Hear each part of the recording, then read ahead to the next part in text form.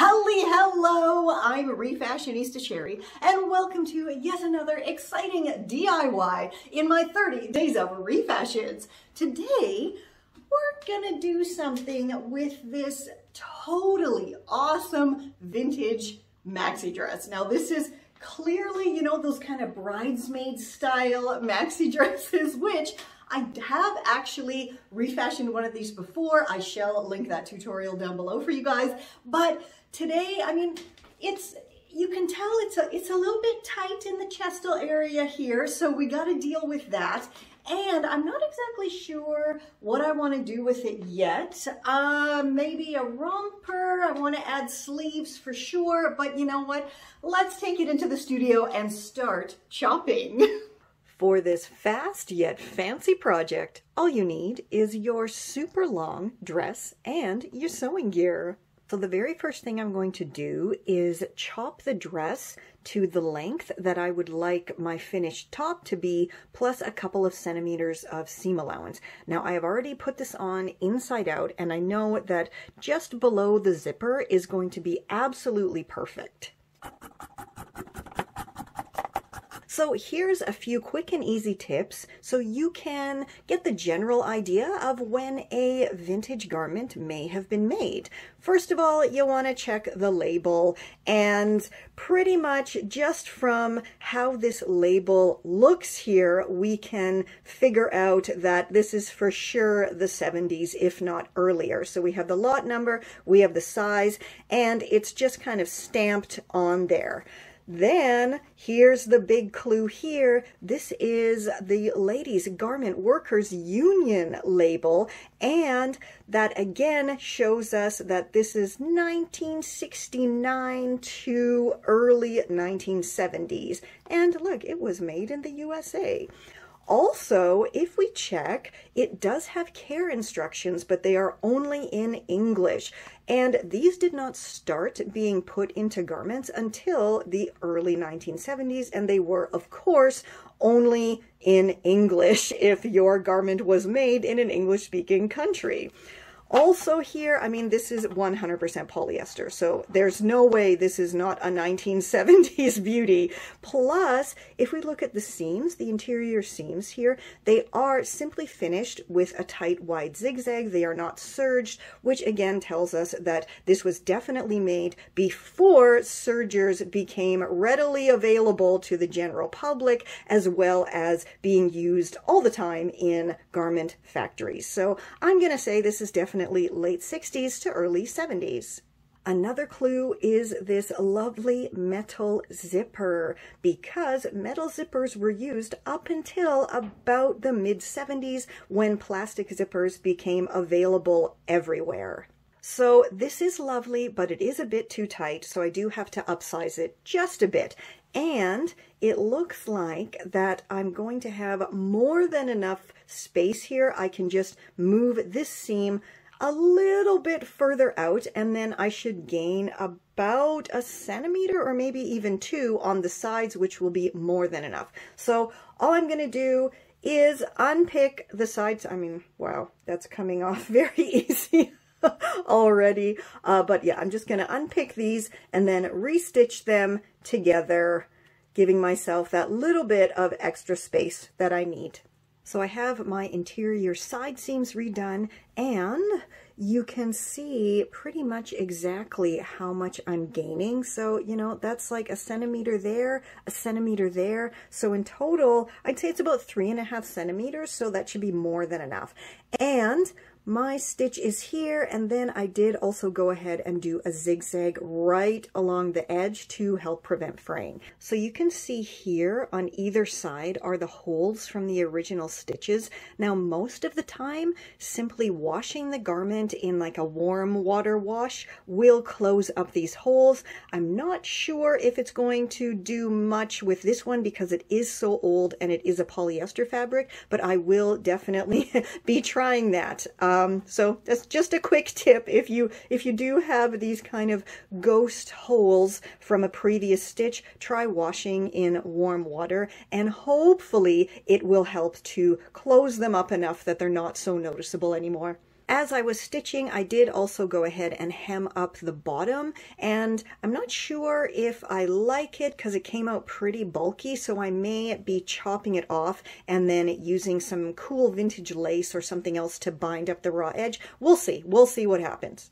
So now we can finally move on to creating the awesome statement sleeves.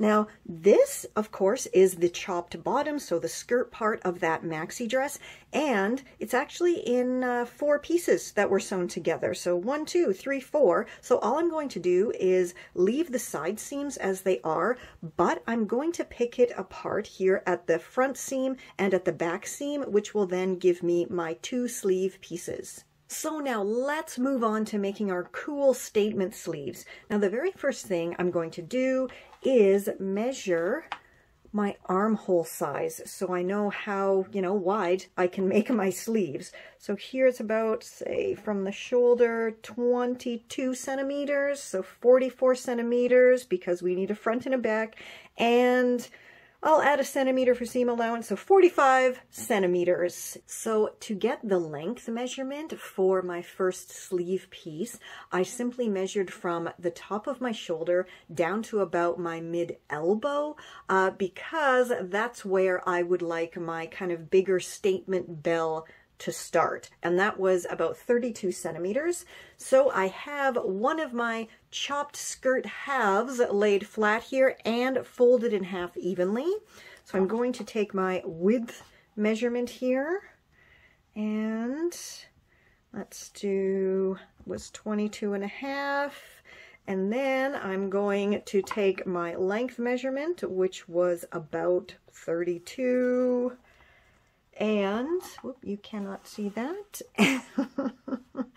and pop a pin at about, say, 33 then, just for safety. And again, nothing I do is ever 100% meticulously measured. This is all just for basic cutting right now. And yeah, then I'm going to go chop it to size. Once I had one of my sleeve tops chopped out, I then used it as a template to chop out the other one, and then I stitched them both into tubes to create, my amazing sleeve tops. So one side will go in to the armholes and be stitched on, and then the other side is going to have the cool statement bell coming off of it. And I also went ahead and did my lovely bells here for the bottom of my statement sleeves.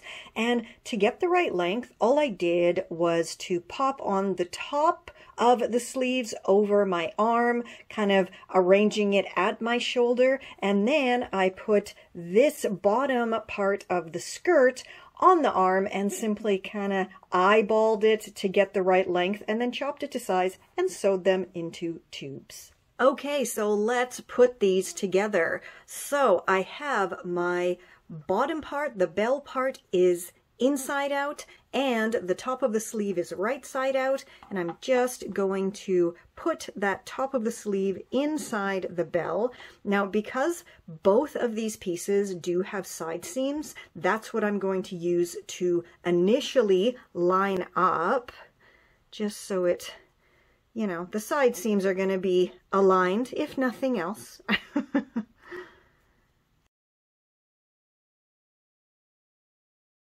Okay, now clearly this is much too big to just simply fit on this, but this is what we want. We want to be able to have some nice little pin tucks here, and so that's what I'm going to do next. I'm just going to fold my fabric like so and pin it in place, and then do the next one.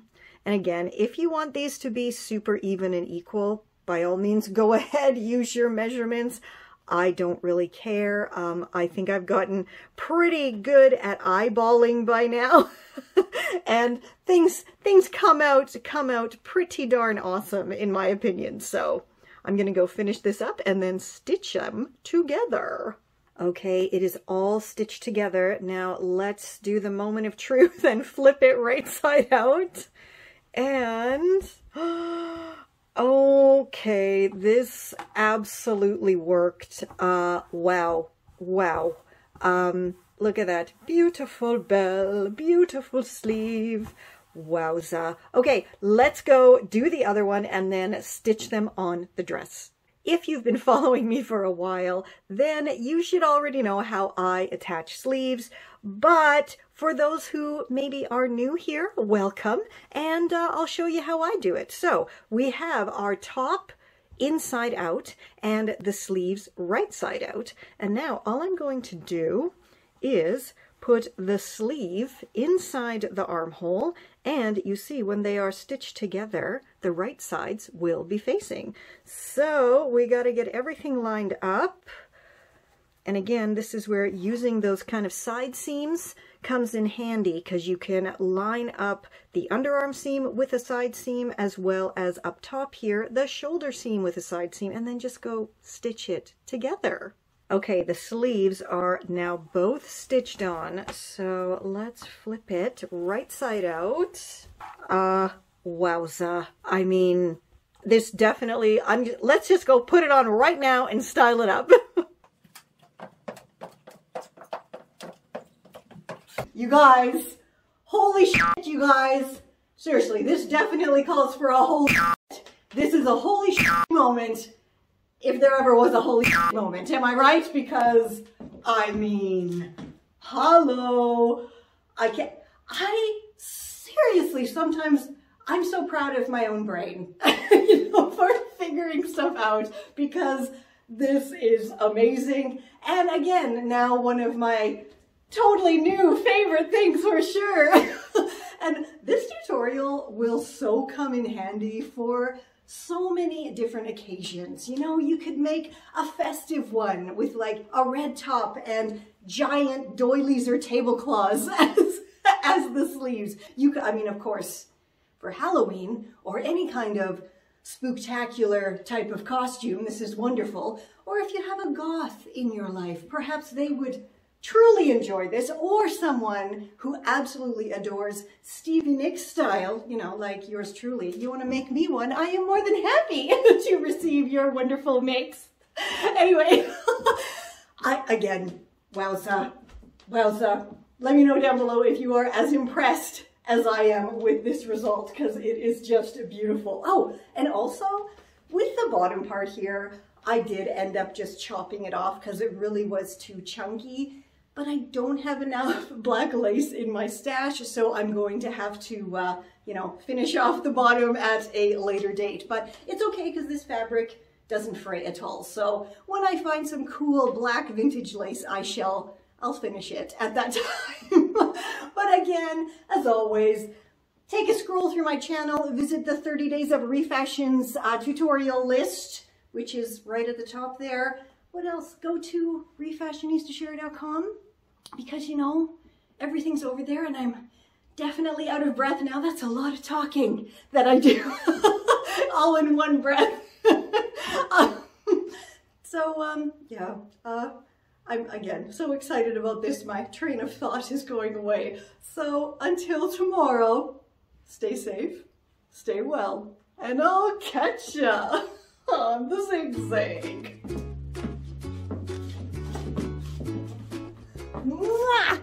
This is Confessions of a Refashionista.